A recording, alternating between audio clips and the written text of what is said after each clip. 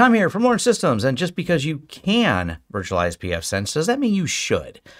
Let's talk about that. Now, I prefer bare metal running on real hardware, but there's some pros and cons to each way, so we want to walk through some of these discussions of why you might not want to, especially when new users who are new to pfSense start out going, well, I'll just virtualize it because that seems like it'd be simpler, and they may not have as good of an experience because there's some complexities.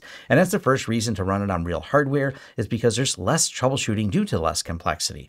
The intricacies of adding a hypervisor, which has a virtualized network adapter, then you virtualize your pfSense on there, you can run into issues, especially around VLANs. VLANs are a struggle, especially for a lot of new users, and you've now added a complexity layer to setting VLANs up, with each hypervisor having different ways they handle this. And, this can be an extra learning curve. So if you don't even know the product already, you're going to now add some complexity. And then sometimes it may perform poorly under load or not get the transfer rates. We don't know if it's because pfSense has been misconfigured, or if it's because the hypervisor has been misconfigured, or some conflict due to some update. So that less complexity in troubleshooting goes for real hardware.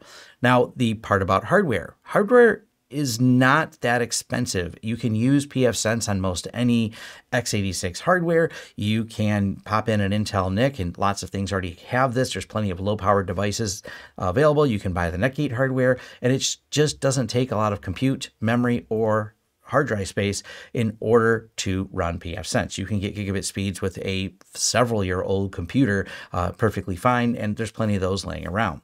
Next, pfSense is easy to reload and restore. You only need the config.xml file. So I get it. Virtualization is easy to back up because you're snapshotting a whole virtual machine, but you just got one config file to restore.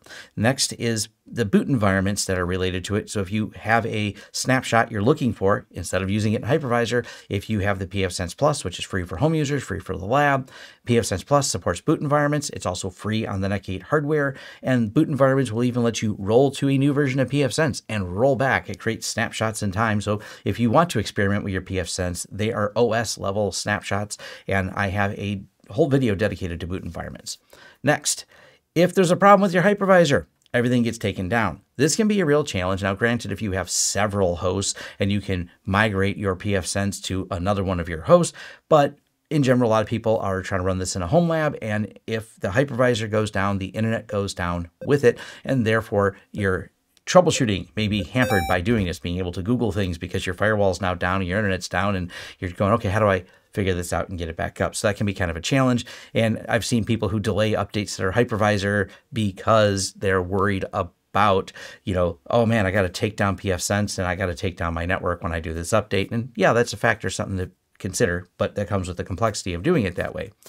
One last thing I'll mention on the potential problem side is, if you are taking one of the ports of your hypervisor and exposing it so you can put it on the WAN for pfSense, you now have a port closer to the edge of the network. And if there's a stack level type of attack, there's a flaw in the stack of the way the hypervisor handles things, not the way pfSense handles things, you now have that port exposed to the internet. Now, granted, it should be firewalled and only allowing the traffic to go to the one virtual machine within there. But if there's some other flaw within the way the hypervisor handles its virtual networks, that could be a potential for security. It's just something to keep on your radar. I don't know of any absolute ways to exploit this, but it's something to consider just as an attack surface. Now, there's a couple pros to running it in a virtual environment.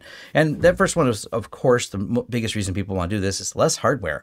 If you only have one machine, hey, great. Then that machine can do everything. It has your hypervisor, all the VMs you want to run, or whatever else you have on there. And then you throw your firewall in there. Now you have one device.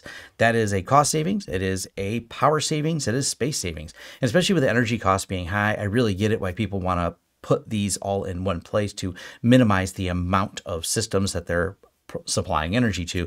But kind of back up to the low-end hardware, it doesn't take too much energy. You can find some reasonably low-powered things to run a firewall. Next is passing through a network adapter. That alleviates many of the complexity problems and other complaints I had set up. This is a popular way to set it up in your virtual environment, where you just pass the network adapter through in your hypervisor right to pfSense. This solves that security potential issue, the VLAN issue, and a lot of the other troubleshooting problems. That's not a bad way to go if you're going to do that. So you just pass the NIC through, and that's a good way to do it and keep those cost savings and those benefits of having it virtual.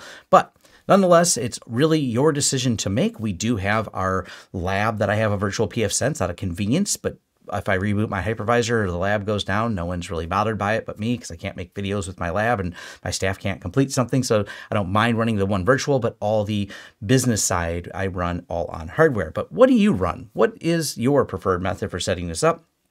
Is it hypervisor plus pass-through? Is it just raw hypervisor because that's the way you like to run pfSense?